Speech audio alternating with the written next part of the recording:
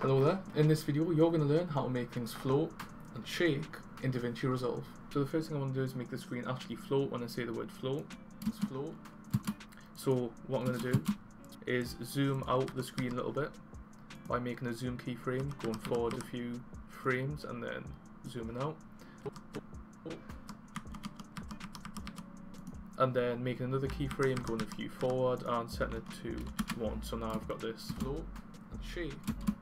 And now while it's in this position right here, I want to make it float. So what I'm going to do is isolate this section by just using B, or the blade tool, to cut this section out. And then it's really easy. Davinci literally gives you the tool to make things float. You're going to go to Open Effects, scroll all the way down till you're at the bottom and you'll see camera shake. Just drag it on and then you'll see the screen floats. And there's a bunch of parameters up here. All you have to do is go to Open Effects, and all of these basically change how much it floats. The motion and speed scale, pretty self-explanatory. If you want to be slower, bring them down.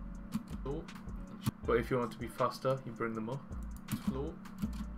So I want this to be pretty slow. PTR is pan, tilt and rotation, as you can see with these 3 attributes. So you can make the pan amplitude bigger, tilt bigger, rotation bigger, and then make the speed bigger. So it's shake. So it's floating pretty vigorously, and then you can bring them all down if you want a much calmer, more relaxed float. I'm going to bring them slightly up.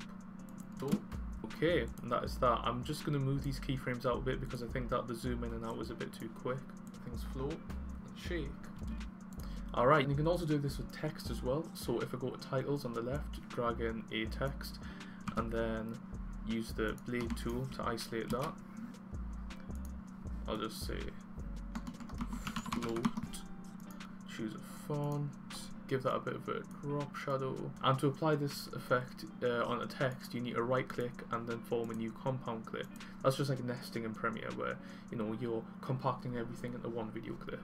So for example, if I just took this whole thing, new compound clip, it would all form one clip. Just going to Control Z that. So what you're going to do is the same thing, go Open Effects on the left, scroll down until you see camera shake, drag it onto there, and then change your parameters around until you are happy with the effect. Float. Okay, going to slow that down a little bit. Float, shake, float. That's a bit too slow. Float. Alright, that looks good. Okay, now I'm going to add in the transitions that I showed you how to do earlier in a previous video. Things float and shake.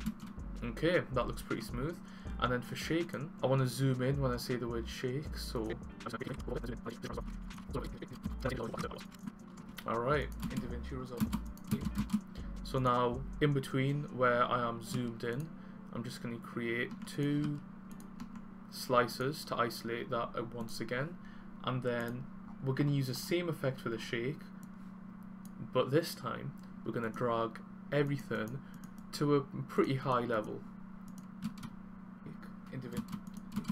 and now you have the shake effect. Things float and shake in Davinci Resolve, and there you have it.